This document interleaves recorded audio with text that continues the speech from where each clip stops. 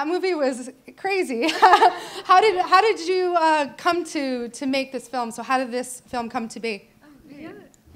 Well, the original idea started off as a short film that we made back in 2016 and was kind of on the festival circuit then. And at that time, we had no intention of making it a feature. I don't think we could have dreamt of how that would happen. And in the meantime, we decided to pitch it as a TV show and then sold it to IFC, and then it didn't go. And at that point, we kind of like always kept like thinking about the world of greener grass, and we'd see things or overhear things and be like, oh, that's so greener grass. And we just kept going back to this world, and we decided to make a feature of it. And so shot it started writing in January of 2018, shot it in August, and then premiered in January. So. Yeah. Yes. Thank you. So the question, just to repeat, was about the sort of collaboration between horror and comedy in this film and how you managed to sort of find a middle ground between them. Well, I think we can start off by talking about growing up in the suburbs. I think like that was something we so wanted to capture, that feeling of like everybody trying to, you know, keep a bright face all the time. Well, like truly terrible things are going around and people are going through horrible things. And I think that feeling of paranoia, like I know I lived on a cul-de-sac and there's just that feeling of like everybody's talking about each other and you know. And playing with, there's a serial killer on the loose, but one of the most horrifying things that can happen is you have lipstick on your teeth. Yeah. Playing and everyone with that. thinks that, so they're so scared of the serial killer when the most terrifying thing is their best friend. That's right, nice.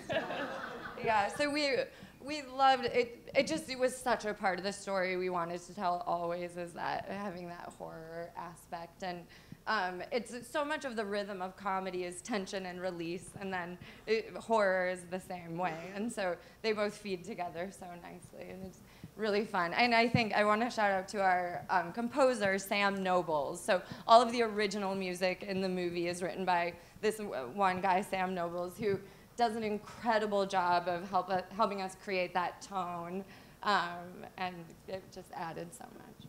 Yeah, so the question was about upholding and maintaining the very unique aesthetic that this film seems to have. Yeah.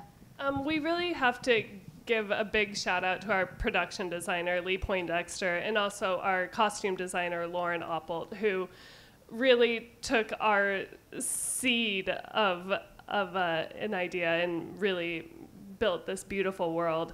And I think two like kind of overall things that were important to us is that it felt anywhere in America. Our favorite thing is to hear people say like, you must have grown up in Southern California, that's so how it is, or you must have grown up in Michigan. And we had someone in Utah be like, this is about Mormons, right? Yeah. And so we wanted people to watch this and be like, I can identify with where that is. And then another thing is we wanted it to have a certain timelessness. So like at the bowling alley, it's not flat screen monitors, it's, you know, the old school clunky monitors, and you don't see cell phones. And we didn't want modernity to detract from, or distract. Nostalgia was such a big part of our writing, yeah. And Lauren Oppold, well, what worked really nicely is that Lauren and Lee, the costumer and production designer, lived together throughout the whole shoot, and they worked in such close collaboration with each other. So Lauren would play her costumes off of the colors that Lee was doing in the scene, which was just everything to us. And Lauren did an incredible job of, you probably noticed, color blocking each character. So my character is always in pink, for example, and Dawn's character starts out in blue, and then as she takes on more and more of Jill's life, the pink seeps in and she becomes purple, until finally the last scene when Lisa's pink and actually wearing the exact outfit that I wore in the opening scene. This is a very cool touch. Yeah, so the question was about the use of braces and the symbolism that the braces hold in the film. You know, we thought, how can we look younger?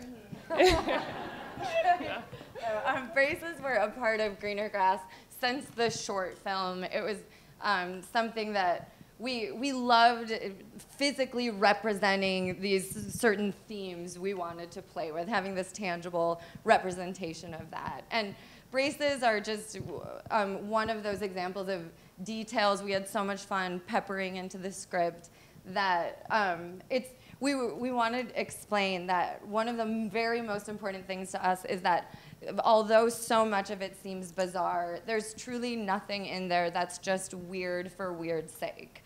We poured over the themes we wanted to explore, and then all those details fit into one of those. And we had so much fun putting together a puzzle, so to speak, of those things. Yeah. What was the hardest scene to be able to keep your decorum or keep your face? You mean to not laugh or just to break character? Yeah. Oh my gosh, that I'm trying to think. We were blessed with working with so many incredible improvisers and just very, very funny people, Beck Bennett and Neil Casey. I'm trying to think. There was many times, but it caught us by surprise, I think. One thing that comes to mind is, so the little boy who plays my son is this incredible child actor named Julian Hilliard. His name in real life is Julian. You might recognize him from The Haunting of Hill House, which he was on, yes. Julian, so that scene when he does the "You're a school," he was in such a funny mood that day for whatever reason and had to cry in that scene. And I feel like there's just so many funny things that happen. One of them is that, so we're in the middle of that scene, and so before he needed to cry, he's like, can I please take a few minutes? And we're like, yes, of course. And he will sit in the corner and just sit in, cross-legged and think to himself, which is so sweet. And Beck and I were just like getting such a kick out of him.